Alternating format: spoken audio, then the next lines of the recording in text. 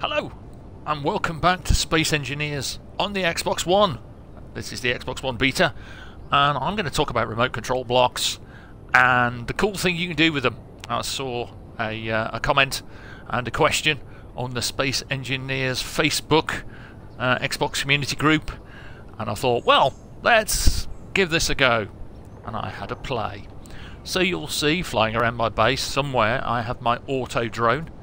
This is my little light drone that just flies around remotely using the autopilot, based on the excellent autopilot tutorial from Split C for the PC version of the game.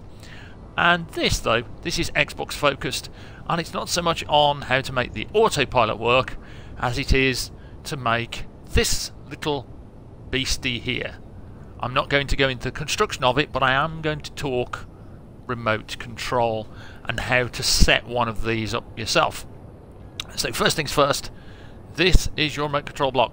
It's very important you look at the icon when you place it down, because this little green light here at the front is indeed the front. That has to be facing the direction you want your ship to fly when you push forward on the forward thrusters. Now, the best thing to do with these, as well as if you have a connector like mine and you do want to use the autopilot, you want your remote control block facing the right way. There's my camera, look, at the front. And it's underneath all this lot here. And it's actually between the two timer blocks on top of this drone. Because this is a copy of my remote drone, my autopilot drone, and it's directly over the connector. So the autopilot can perform fairly accurate landings. Here you go, look, here it comes. Here it comes, it locks, it transfers fuel, and then off it goes again to light my base at night. Bye. So, let's just do one thing here. Let's get rid of that block. So, this is the drone. And what you need on this drone, apart from the remote control block, I suggest two cameras. One facing to the front, named something like drone camera front, and one underneath, drone camera below, or whatever you want to call it.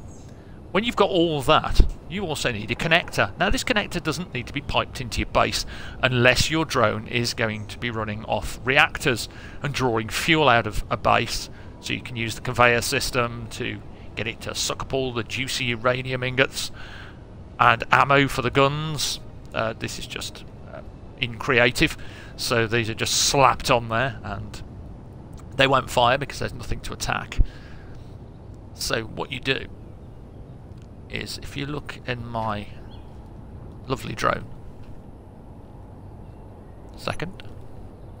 pressing both bumpers and the inventory button opens the control panel. You'll see I've got a connector for the test drone, and also you'll see a lot more stuff on this because it's connected to the base.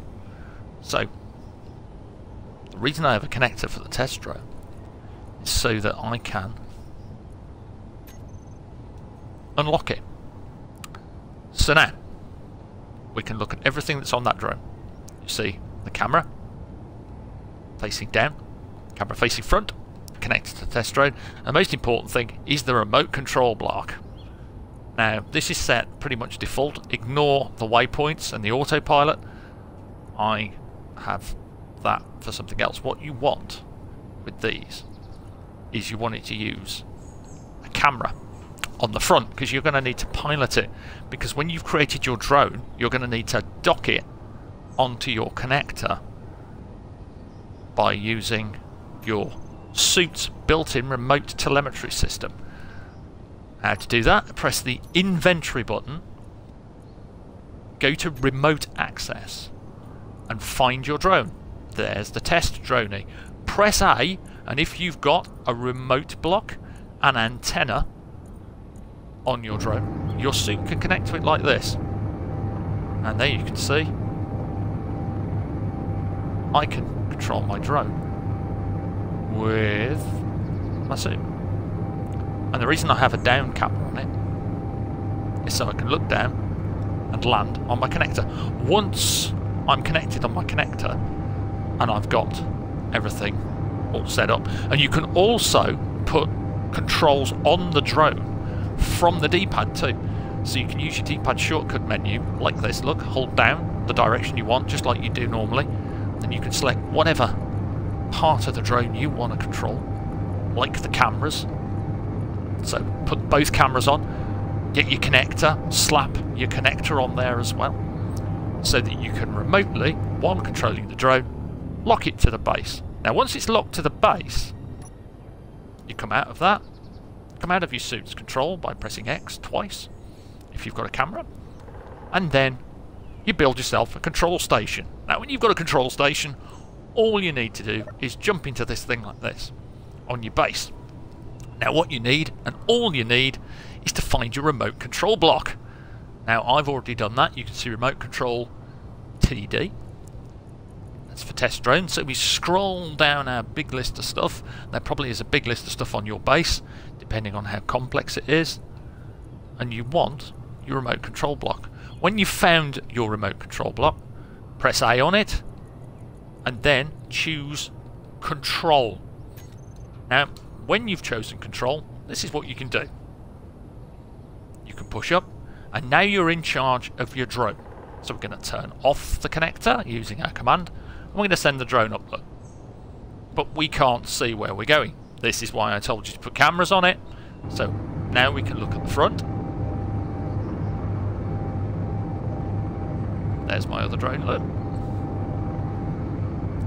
And we can fly it around. And when we want to come into land, we press the down camera. And we start coming down on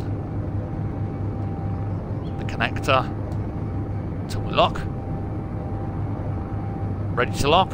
Press up on the D-pad or whatever direction you have the connector on. Press X to leave the remote control. Camera, and then X again to leave the remote control, and now we're back on the control station. Pressing X again takes us out of the station, and that is your simple remote controlled drone. Make sure you have an antenna on your base, make sure you have an antenna and a remote control block on your drone facing the correct way, as I showed you at the start of the video, facing the front of your little drone, and you should have no problems whatsoever as long as you follow those steps into making your own remote control flyabout drone that can do everything that you want, like this, without any problems. So until the next time, stay safe, have fun, take care, and happy engineering. Bye.